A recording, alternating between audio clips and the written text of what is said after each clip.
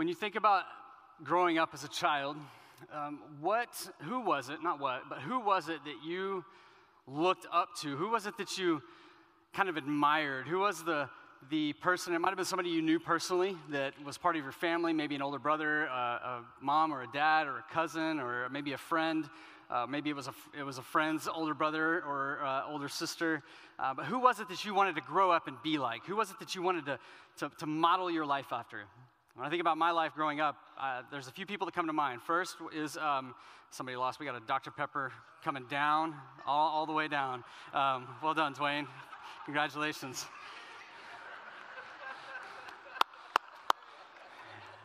That was awesome. I want to be like Dwayne when I grow up. He's just like, hey, that's mine. I got it. It's all me. Who did you want to be? For me, a few people came to mind this week as I was thinking about this. One is Maverick, Top Gun. I mean, when I was a kid, Top Gun was a show that I liked to watch, me and my friends. I remember getting on the swing sets back in the day. I don't even know that they make swing sets like this anymore, but there was like this seesaw that would swing, and it would kind of go back and forth, and you could one person could sit on one side, and we would act like that was a fighter jet, and it's like, you're just like, doing all the things that Tom Cruise does in Top Gun. So I was really stoked when the new Top Gun came out, and it did live up to the expectations. So Maverick was one that, man, every time I watched that movie, I just pictured myself, I'm going to be a fighter pilot one day. And then I remembered, no, Wes, you're afraid of heights. You don't even like to fly. So that was out of the idea of possibilities. And then there was Daniel Russo, Karate Kid, wax on, wax off. I mean, that was every single time. I mean, you would just be, if you're a boy, maybe some of you ladies did this too, I would just go stand in the mirror and just practice the pose, And then I realized that I looked a lot more like Johnny Lawrence than I did Daniel Russo. And yes, I get that all the time. There has been times where I've been in a large room on a stage like this, and someone from the crowd yelled, Cobra Kai. And I was like, thanks, man. I appreciate for ruining my life and comparing me to that guy. It could be worse. There were all kinds of people that we think about, but I remember very clearly the commercials, the Gatorade commercials, with a guy named Michael Jordan. It had a little jingle to it, a little song, like Mike, want to be like Mike. That was a song, and it was on TV all the time. Michael Jordan was at the prime of his basketball career, and he'd be down in some Gatorade after, dominating everybody in some basketball, and like Mike, want to be like Mike, no, and it would just go over and over and over. And so I would think to myself, okay, all I need to do is just drink some more Gatorade, and I'm going to be like Mike. And the problem was that it didn't matter how much Gatorade I drank, I still was never like Mike. I did play basketball. I was on the high school basketball team. I was so good that I had the best seat in the house from the sideline on the bench.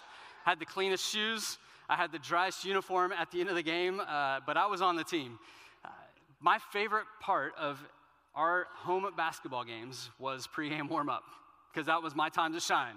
Going out and, there's just something different about the pregame warm-up. The music's playing, the stands are full, and, I'm running out there, and, white boys can't jump, but I thought I could jump, and I always felt like I jumped a little bit higher when things were, amped up like that in the room, and, guys are dunking because the referees aren't out there, and but the reality is I there's nothing about me that can be like Mike Jordan when it comes to basketball. But I want to ask a question. I just want to see what you think of me and just kind of make sure we have clear expectations. How many of you right now think that Wes Jackson can dunk a basketball? On a regulation goal. All right, I got one believer. All right. You, my friend, have won a free dinner for the lifetime. I'm just kidding. Nobody believes I can dunk a basketball. Are you serious right now? I'm a little bit offended. You know what? I'm gonna show you that your 42-year-old pastor can dunk a basketball. So we got a basketball. I'll go back here because you don't believe me. I'm gonna show you how. Just kidding. That's not gonna happen because I don't need you leaving here tonight and people are like, hey, how was church tonight at Church Story? Well, our pastor broke his back because he thought he could dunk a basketball. Because I can't dunk a basketball. I can't even palm a basketball. I used to, but there it is. All right, we're on to something. Like Mike, want to be like Mike. I can palm a basketball for about 2 seconds. 3, 4, all right. Here's the reason I tell you that. I don't know if any of you can relate to that, but watching the Michael Jordan commercials and singing the song, like Mike, want to be like Mike, ultimately is impossible. Now, I didn't my life didn't fall apart because I couldn't play basketball like Michael Jordan. I wish that I could because he was incredibly successful. But the reason that I share that and just kind of get our minds there is because that's a little bit of where we're going tonight. Because I think as Christians, if you are a Jesus follower in the room tonight, then, and you would call yourself a Christian, what that means is that you are a little Christ. That's what that word means. That you are specifically a little Christ. And if you're not a Christian, you're not a follower of Jesus, but you're here, listen, there's no, I'm not trying to make you feel uncomfortable. I'm super thankful that you're here. And I just want to invite you and let you know that this is a place you can do that. You can check things out. You can kick the tires on this whole Jesus thing. You can ask questions. You can be who you are. And let us walk with you in that. And let's look for answers together. But if you are here tonight, you would call yourself a Christ follower, a little Christ, then what that means is that you are trying to take on the identity of Jesus. You have trusted him, and as you've trusted him, you're trying to become more like him, but the frustration in that is that sometimes as we try to become more like Jesus, it feels impossible. It feels a little bit like trying to be Michael Jordan, and none of us obviously were as good as Michael Jordan when it comes to basketball. And we're in this series we started last week called Love Revolution, and the whole idea behind the series is that we would get to the end of this year, and as we land into November and December, we could look back on this year and we could say that this year I grew closer in my relationship to God than I have in a really, really long time. No matter where you are, that there was progress that could be made in your relationship. And we started last week talking about, I made this statement, I said that a growing relationship with God is intentional, not accidental. It's not just going to happen one day. You're not just going to ask that tomorrow I would be closer to God, but not do anything to try to cultivate that, to try to stir up that relationship with him. So we started looking at the verse in Mark chapter 12, verse 30, which simply says this. It's a verse that even if you haven't been in church maybe ever, you maybe have heard this verse. It's, you shall love the Lord your God with all your heart, with all your soul. Actually, it's and with all your soul. I think it's important to recognize the and in here. Love the Lord your God with all your heart and all your soul and with all your mind and with all your strength. And so last week what we did is we focused in on what does it look like to love God with all of your heart? To love the Lord your God, which means that there's this intentional surrender to who God has called me to be, to trust him fully because of what he did by sending his son Jesus. I trust him. I love him with all of my heart. And last week we talked about that. What that looks like is to just get to know him. Instead of focusing on loving him more, what would it look like just to get to know God more? Because I think as we get to know God more, then there's a natural response to love him more. It's a choice that you choose to make. It's not just this affectionate moment where you feel good because you love God. It's understanding. It's knowing more of who he is, his characteristics. And we talked about Ephesians chapter 2. Well, tonight I want us to look at what does it look like to love God, the Lord our God, with all of our soul. And that word soul in the original Greek is the word psyche, which is where we get psychology from. But it's ultimately this. What that word specifically means is it's the force that keeps us alive. It's almost like a deeper, more intimate version of loving the Lord your God with all your heart. The force that keeps us alive, it's what we do. It's what fuels everything that we do, everything that we pursue, everything that we try to become is fueled by this soul in us. So to love the Lord your God with all of your soul is significant. There's this progression that I think we begin to see as we love the Lord our God with all of our hearts, and we're getting to know him more, then our affection for him begins to grow. And we choose to continue to love him more, and this growth begins to happen as we love God more, as we understand him more, then we begin to trust him more with our lives. We begin to follow him more clearly, and this transformation begins to take place. And what ultimately begins to happen is that we begin to take on more of the image and the likeness of Jesus with our lives every single day. So to love the Lord your God with all of your soul begins to change something. You're saying, I want Jesus at the center, this person of Jesus at the center of my life. He's the reason I live. He's the reason I do what I do, because I'm so focused on him. And as you stay focused on him, it begins to shape who you are. It begins to transform your life to begin to look more like him. So what does loving the Lord your God with all of your soul look like? It looks like becoming more like Jesus. Notice I said becoming. It's not be like Jesus, it's becoming like Jesus. Because I think to be like Jesus can almost become discouraging, because it's like you want to snap your fingers and all of a sudden you're like Jesus. But The reality is we'll never be there. We'll never be on his level. But to become speaks into this progression. It's a growth. It's a transformation that begins to take place over time. And it's tough. It's challenging. There's obstacles involved. There's people involved. And there's things that can cloud the direction that we want. They can cloud our focus. But if you consider who you spend the most time with, the people that you spend your time with, who you hang out with is who you become. And so if we focus on Jesus being ultimate, and I want to spend the majority of my time knowing him, spending time with him, beginning to let my life take on more of who he is, then we begin to look more like him, and it does something in us. But I want us to really understand some very specific, practical things that we can learn from Jesus tonight, so that we can maybe put this into action a little bit more, because it's difficult. It would be so much easier if God said, love the Lord your God with all your heart, love the Lord your God like David loved the Lord your God, because I can relate to David. I mean, there's moments you go back and read some of the Psalms, and David is like, God, you're my stronghold. God, you're my fortress. You're my refuge. God, you are everything to me. And then the very next chapter, he's like, God, where are you? Like, I can relate to that, because there's times I feel like that. Or Nehemiah. If you go back and read the book of Nehemiah, if you've been kind of bored in your Bible reading, read the book of Nehemiah. There's nothing boring about that book.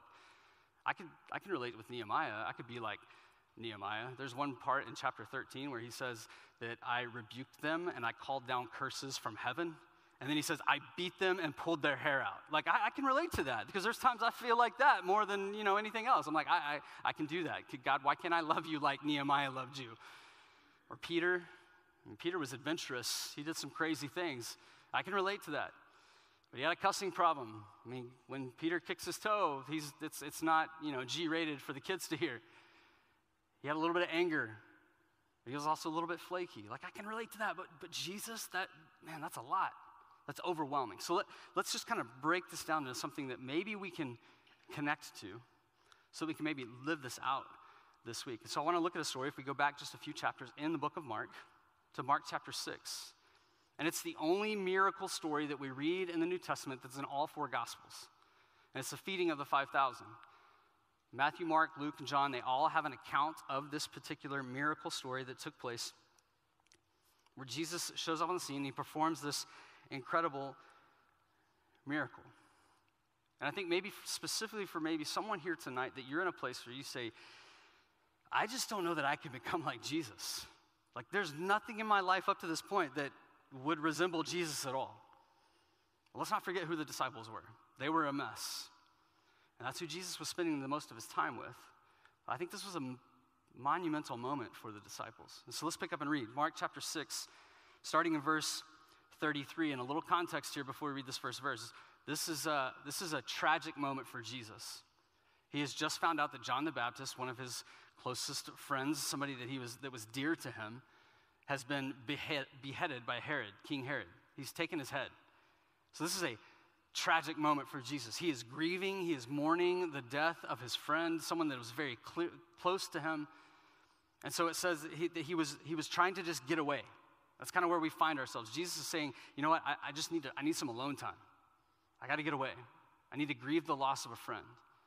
And so with that is what we pick up in verse 33. It says, the people saw them going, them being Jesus and his disciples, and many recognized them and ran there together on foot from all the cities and got there ahead of them. Because what Jesus was doing, he got on a boat and he was going to go across the sea so he could just get away and spend some time by himself.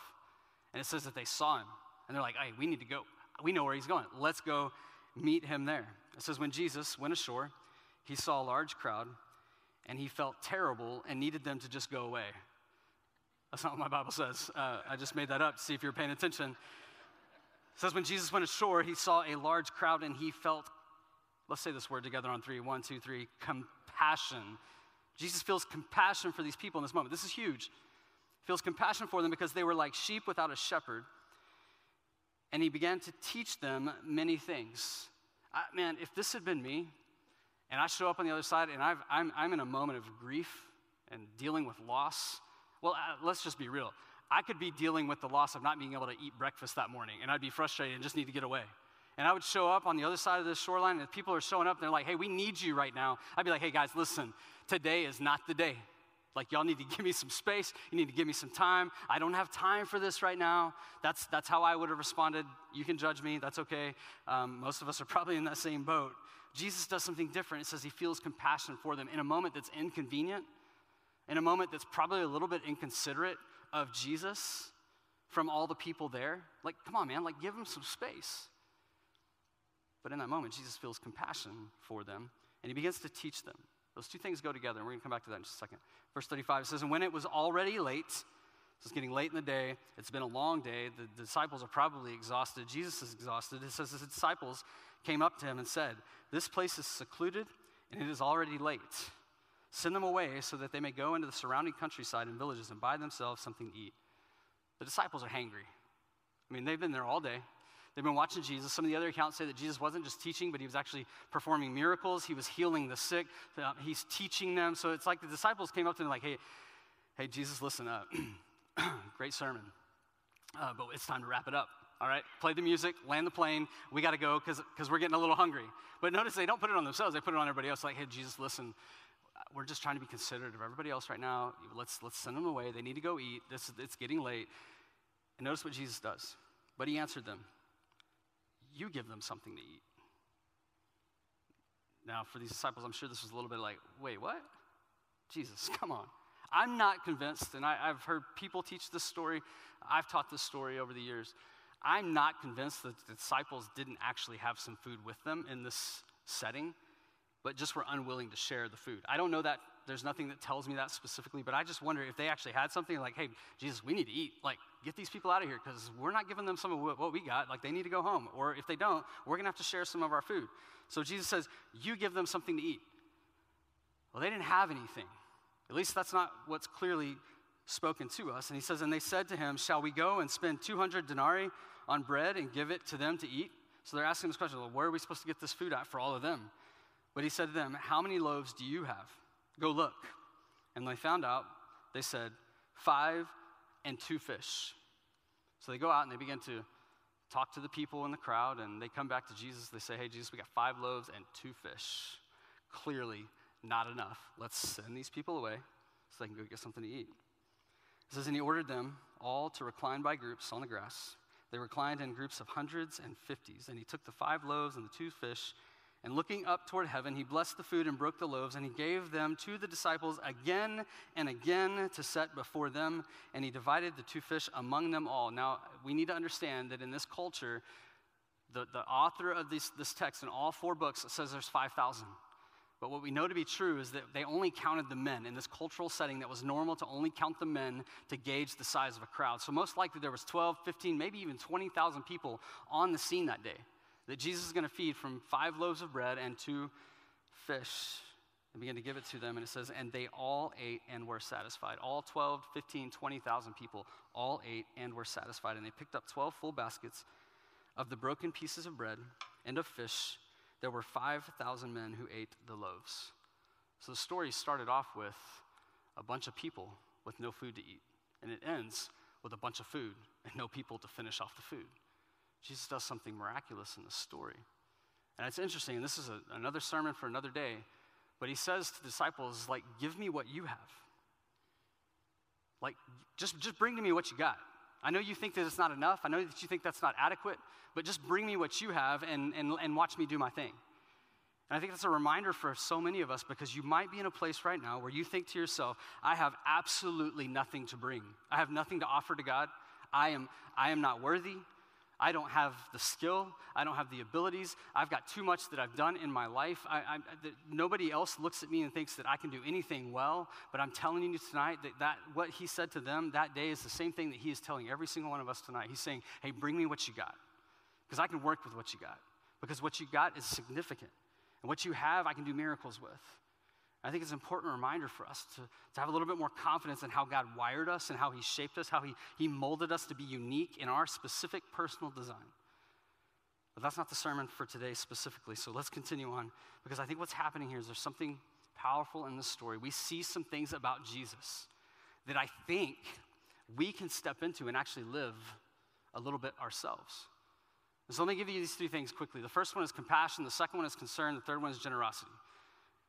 And so let me just unpack this for us really quickly as we think about what Jesus does in this moment. We read in this moment, Jesus is grieving the loss of a friend, and he just needs to get away, and it says that he has compassion for them. He was compassionate. It's funny, last week I talked about people that are difficult to love, and I shared with you some of my pet peeves, like people that drive in the fast lane, but they're driving really slow, and several of you have told me, Wes, you probably need to slow down, and you're right, I probably do. But it's what's been more funny is so many of you have come up to me this week, and you're like, you know what, I can relate. People drive me crazy when they do this. Here are some of the things, I wrote them down as I was thinking about this week. Here's some of the things that some of you told me this week were some of your pet peeves. So these are some of the people that I think you probably have a difficult time loving. I'd say these people qualify as people that maybe are difficult for you to have compassion toward. I'm just taking a guess. I'm making an assumption. I know that's dangerous. Some of you told me something about people who text or talk on the phone or take a phone call in the middle of a conversation with you. I mean, anybody raise your hand, you're like, man, that really eats me up. Like, don't take a phone call. I need to take notes of who's raising their hand, so I don't ever do that. Because sometimes, okay, all right, it's tough to have compassion on people like that. What about people, I heard this twice this week. Somebody said, you know what drives me crazy is when somebody's walking around and they're talking on speakerphone in the midst of everybody else. Does that drive anybody else crazy? All right, we got a few more hands going up. All right, take notes, some of you who are speakerphone talkers. All right, you're driving people crazy and people don't want to have compassion for you. You're giving people a stumbling block to love you well. Okay, I'm just telling you, that's not the point of the message today. Here's another one, silverware on their teeth. People that rake the fork against their teeth. Like some of you are cringing right now thinking about that. You're like, I can't do that. I can relate to this one. This drives me crazy. Somebody said this week. They said when you're sitting on a plane and the plane lands and comes to a stop, but you're sitting on an aisle seat and everybody stands up. And everybody knows it's going to take 20 minutes to start deboarding the plane, but everybody's going to stand up and everybody's like hovering over you, just breathing on you. And you're like, man, just get away. Like that I can relate to that. I totally can get to that. And then here's another one. I can't relate to this one, but I understand it because I could at one point in time. Maybe you're here and you're single tonight. And you get these two questions all the time, and every time you get them, you want to punch somebody in the throat. The first one is, so when are you going to get married? You're like, well, whenever it works out, all right? Thanks for reminding me that I'm not. Or you just got married, and the question is, when are you going to have kids? And it's like, man, don't stop asking me that question. I don't like you right now. I don't love you right now. Who are the people that you have a difficult time having compassion for? Let me get a little more real in this moment and press into some areas that maybe we really do have a difficult time feeling compassionate towards certain types of people. Maybe it's the poor, or maybe it's the rich, people that aren't like you. And I'll just be, man, I had this moment yesterday. I'm really frustrated with myself because God has this funny way when I'm going to teach something, it's almost like he puts me in this test. And he says, okay, you want to teach this? Let's see how well you do with this. And so yesterday, we're in Austin, and we pull up at an intersection, and there's someone on the corner who is asking for money. And they've got their sign, they've got their shopping cart, they've got their dog. And I can become numb to that sometimes, and that's not really not a good thing, because I sit there and I'm like trying to think through it, and I'm being critical, and I think I know their situation, so because of the things that I would assume about their situation, I don't need to give them anything. And so I just expect everybody around me to think the same way that I do, and that's not okay. All right, I'm just telling you, like, I probably need to work, let God work in that a little bit. But here's where it kind of wrecked me a little bit. The light's about to turn green. We're sitting there, and Cam goes, hey, can I have $1, Mom? I was like, no, we're not giving any money out today, Cam. And the light turns green, and we drive off. And I'm like, Wes, you're an idiot. Like, are you serious? Like, you're going to talk about this tomorrow. And you had the perfect opportunity to share a great story that everybody would assume a pastor would share, and you do the opposite. But I think there's something there. And that's why I share that story, because I think there's probably something there for every single one of us. There are people in our lives that either annoy us or irritate us, or they don't think like us, or they've offended us, or they don't talk like us, don't look like us, and it becomes difficult to feel compassionate for them. It's difficult because maybe it's inconvenient. We don't have the time.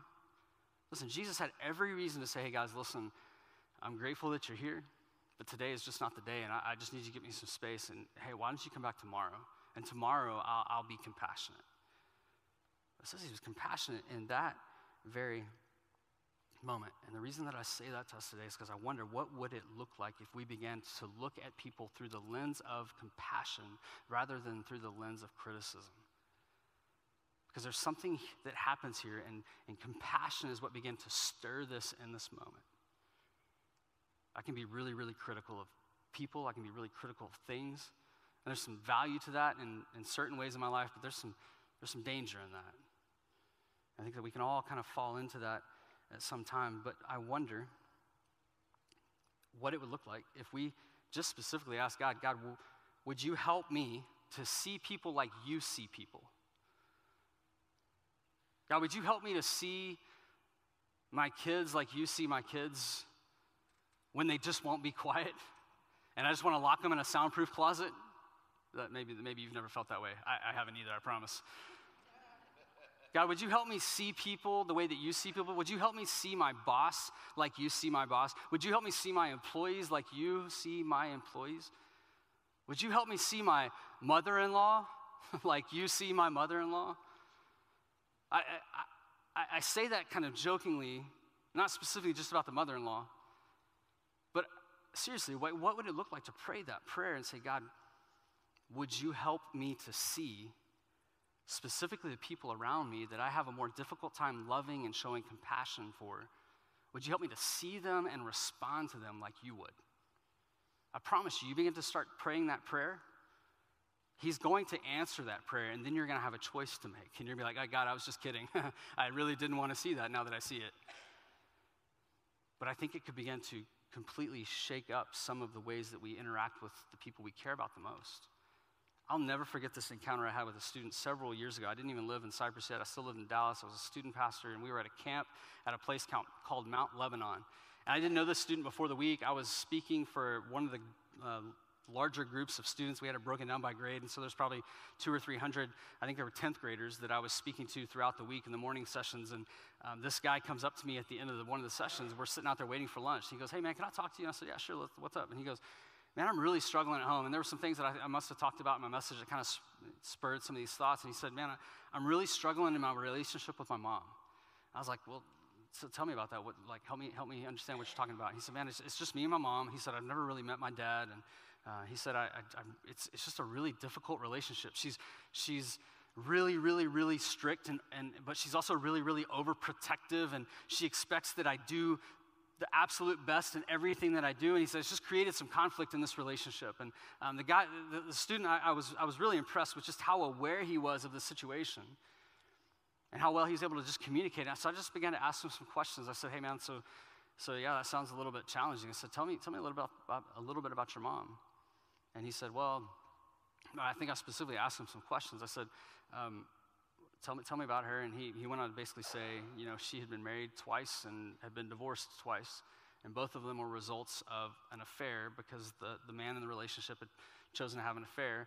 And then he talked about her parents. And he said that her parents were both in the military. So she traveled around a lot with the military family, and that her parents were incredibly strict and regimented and expected her to do everything the right way, to always look the right way. And just kind of began to unpack some things. And it was cool because as we were having this conversation, it was almost like the light bulb began to come on before I even had to say anything.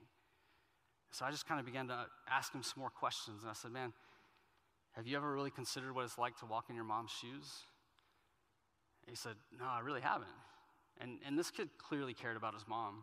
He was genuinely asking the question because he wanted things to be better. And it's like the light bulb came on for him. And he said, you know what, I think I know why she's so hard on me to do really well in all the things that I pursue. Because that's the only thing she knows. She was raised that way. And so that's the way that she thinks is best to raise me. And then he said, I realize why she's so overprotective of me, why she doesn't let me stay out late at night, why she doesn't let me go to certain places with my friends, because she is terrified that the last person in her life, because her parents had passed away, the last person in her life that she had a healthy relationship with would all of a sudden be gone too. And it's like he had this moment where he recognized. Now, I don't know that just made the relationship great when he got home. I never had any follow-up conversation with the guy. But I think that there was something there where it opened his eyes to see his mom in a way that maybe God saw his mom. And I wonder if that began to shape some of the conversations, some of the interactions, some of the patience, some of the understanding of what was going on in that dynamic, and if it helped that relationship. And I wonder if we can do some of the same thing, if we just take a step back and say, God, I need to see them like you see them. And then he begins to work in that to show us more about them and what it's like. But we oftentimes can't take the focus off ourselves, and we need them to consider us. We need them to have compassion for us first. I think this will begin to shape and completely change the relationships around us. I would say that there's some here tonight that maybe we need to stop praying for our spouse or for our marriage, and we need to start asking God to help us see our spouse differently. And that we would respond differently. We would respond with compassion, even when it's inconvenient. Or even when it maybe feels a little bit insensitive for them to need something from you because you've had a really difficult day. But I wonder if God could do something that would begin to shape a miracle in the relationships that we find ourselves in. You see this happen in this context. And compassion was the foundation for the miracle that took place that day. But it wasn't just compassion. It was also concern. You know, we all have things that we're concerned about. And some of them are a little bit ridiculous. You can be driving down the road, like this happened to me a couple weeks ago. My check engine light comes on. And all of a sudden, when that light comes on, like you're laser focused on it. Like, oh no, what's going to happen? Is my car about to blow up? Is a wheel about to fall off? Like and I'm not mechanically advanced at all. And so I see that thing come on. I'm like, oh, it's over. Like, it's over. I need a new vehicle. Brandy, we got to buy a new vehicle. My truck's dead. And then the light just goes off. And I'm like, okay, cool. So I'm not concerned about that anymore. Concerned about our kids. Concerned about being late. I was joking with my wife this week. We were about to go to Austin. Some friends of ours were leaving at the same time, and we were running late because I have a tendency to maybe run late sometimes. And Brandy is like stressed out. She's like, come on, we got to go.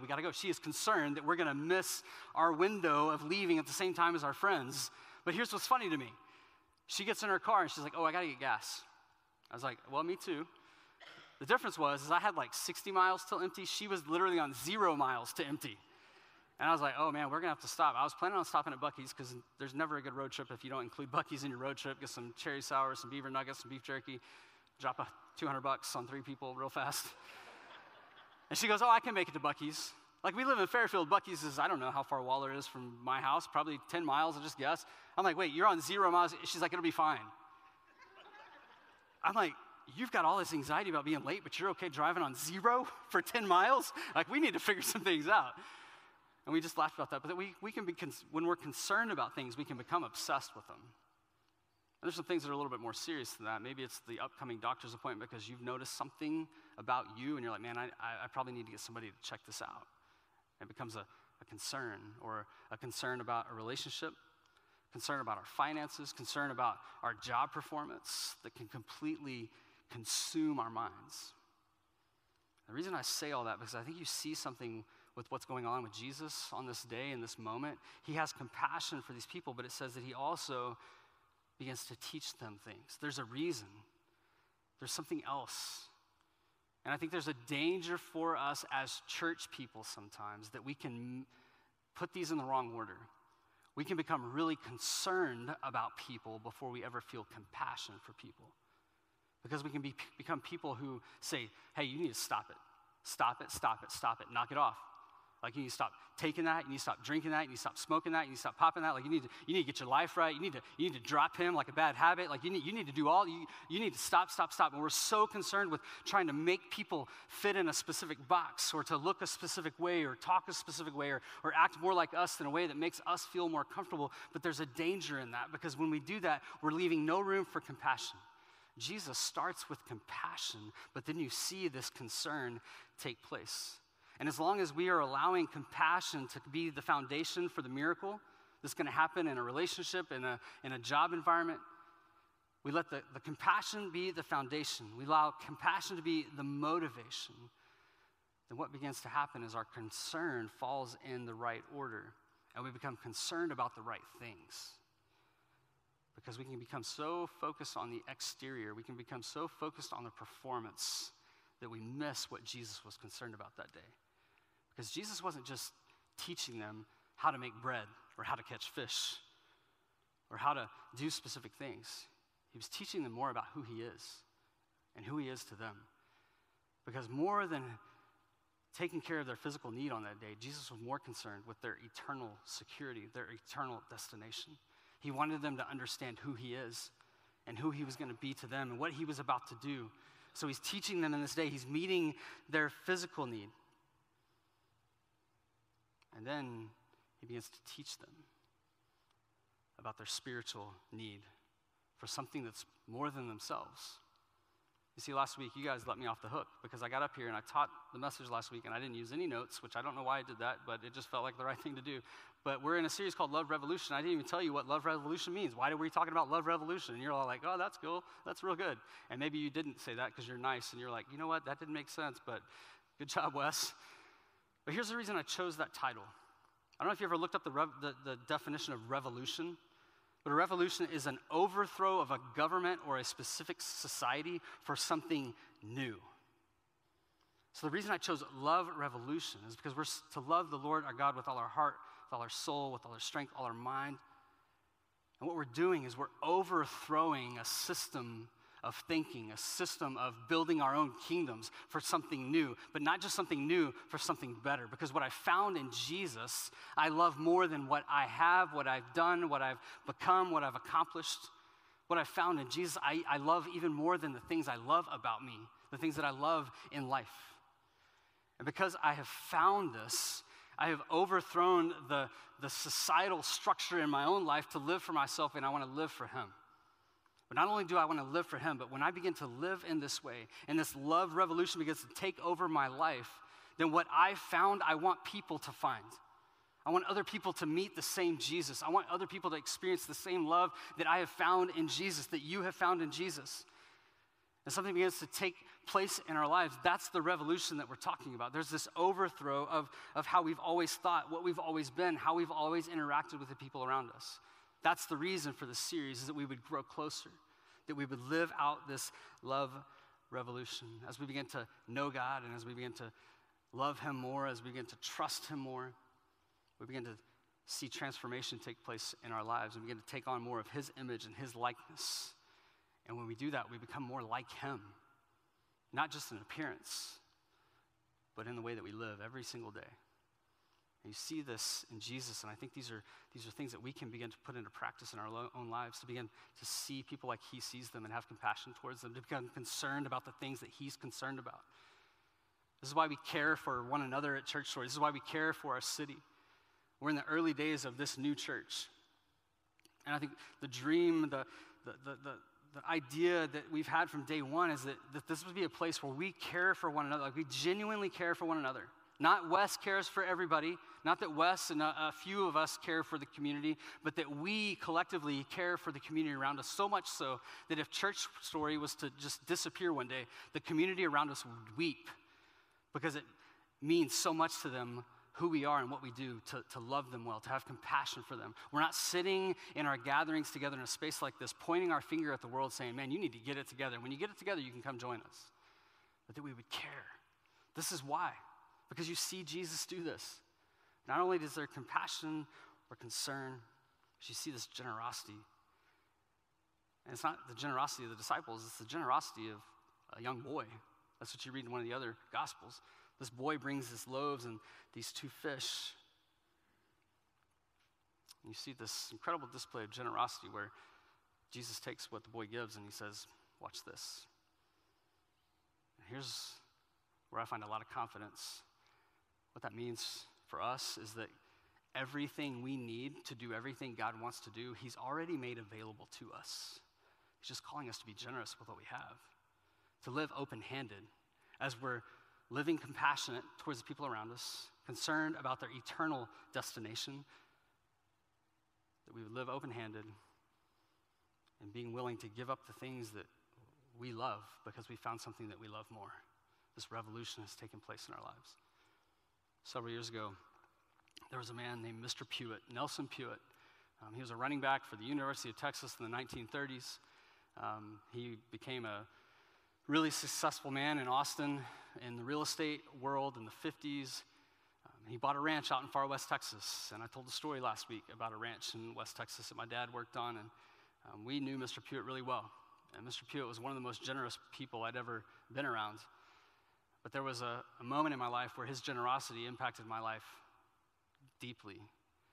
And I had graduated from high school, I'd gone off to college, and I was working while I was going to school, trying not to take on a bunch of debt. And after walking through a difficult season in our family, where our family ended up going in different directions than I ever intended it or ever thought it would go, and my parents splitting up, and just walking through that confusion, Nelson Pewitt wrote my dad a letter, and then he sent me a copy of it, and it just simply said, "Dear Bruce," my dad's name, it says, "Dear Bruce, I've been worried about your boys. I've been worried about what's going on, and I don't know what to do, but I thought about this, and I thought maybe I could do something." You see, there's compassion, and there was some concern, and because of that, it led him to do something, and he was incredibly generous, because then he went on to say, he said, "Hey, listen, I want to help pay for your boys' college so that they can go to school and not take on a bunch of debt." And so he gave us money so that I could continue to go through school and finish school, and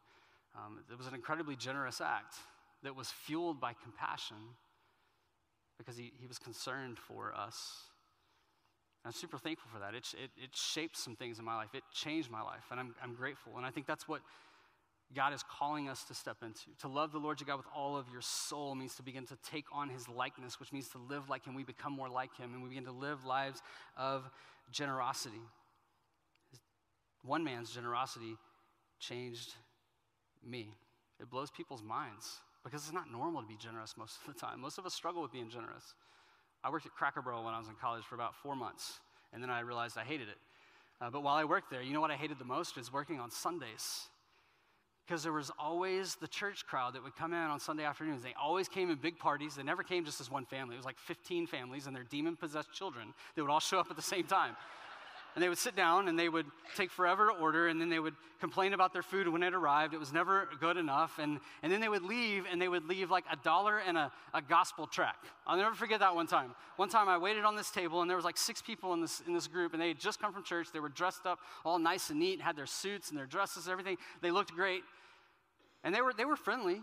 There wasn't a bad experience until they left a tip. And the tip was like 68 cents, because that's what change was left over to the last dollar that they had spent for their meal. And they just left it on the table, and right next to the table was a Gospel of Jesus tract. Like, here's how you can meet Jesus. And I'm like, I already met Jesus, you fool. You are a certified rear end. Like, get out of here. I was so frustrated. I was like, man, church people, like, what is wrong with us? Because I am one. And you know what? That was consistent. That was, and we would talk about it. The other servers, we would talk about, oh man, it's Sunday. All those cheap Christians are going to come in.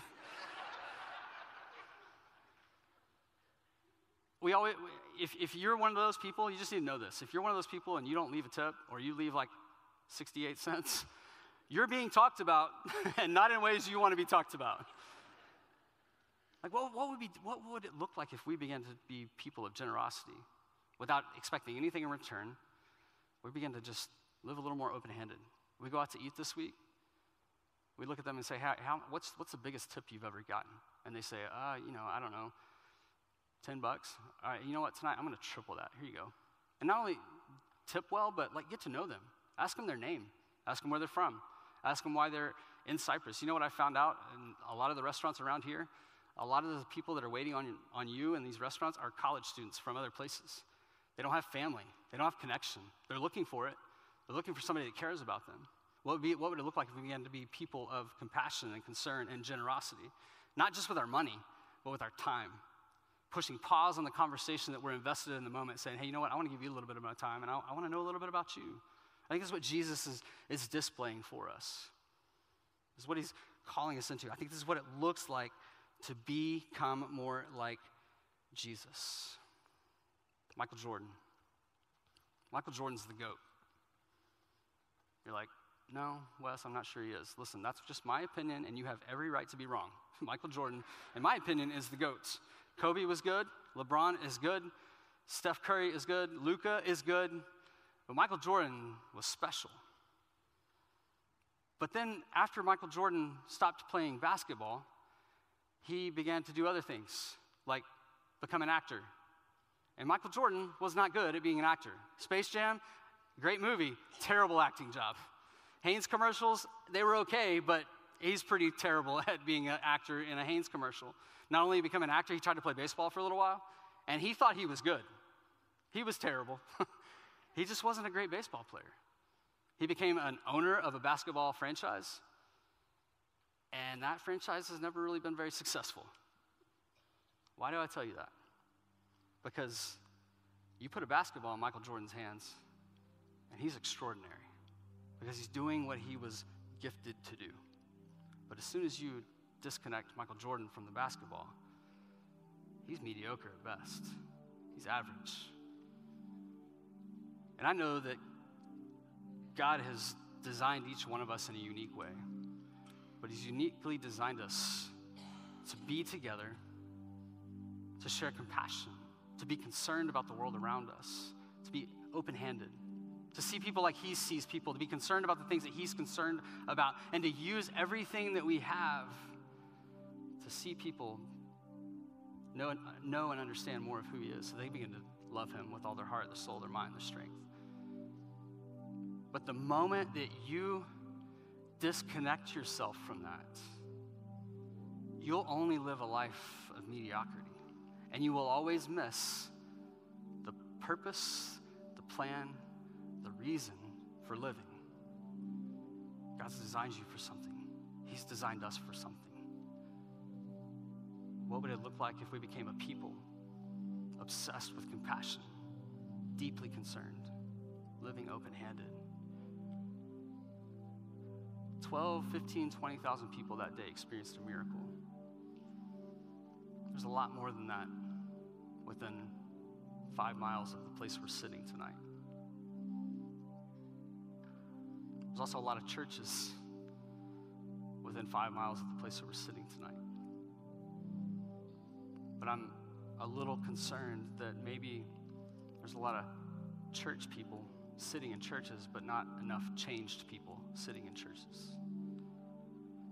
How do we change? We look at Jesus, we trust Jesus, we get to know Jesus, let our lives become more like his, and he uses us to do extraordinary things in us and around us. And there's nothing, once you start to live for that and you begin to experience that, there's nothing better than that. And that's the call for us tonight, is that we would step into that. But you can't become like Jesus if you don't know Jesus.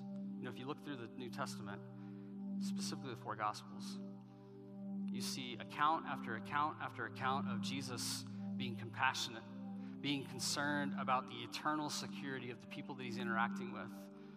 You see generosity on display, but maybe the ultimate example is when Jesus goes to the cross. Because it was on the cross that you see the greatest display of compassion. Jesus goes after that, because if he didn't, the ending is tragic for us. There's no hope. It was compassion that led him to the cross. It was the cross that displays the concern that he has for us, because it was the cross that defeated death. It's the cross that says that death doesn't have the final say in my life. It was the cross that was probably the most generous thing we've ever seen in the history of humanity. How do you know the value of something? By the price that somebody's willing to pay. And Jesus paid his life so that death had no power over you and me. And I know many of you have you've recognized that and you've stepped into that. But I wonder if tonight there's maybe some here, or maybe just one, that you don't know that Jesus. You've never gotten to know that Jesus. I would just ask you, is tonight the night that you begin to get to know Jesus and you step into that relationship? I just want to encourage you, if that's you tonight, I'll be around as long as I need to be tonight to have any conversation, answer questions, and I don't have all the answers. But all it is simple recognition of who he is and saying, Jesus, I trust you. Thank you for doing what you did on my behalf, in my place. It was my sin, but you took on the penalty. Thank you for that. I want to trust you and live my life for you. And if that's you tonight, just in the next moment as we sing this song, just tell him that. Respond in that way. And then you keep looking to him. You keep chasing after him. You keep pursuing him. and you'll become more like him sooner than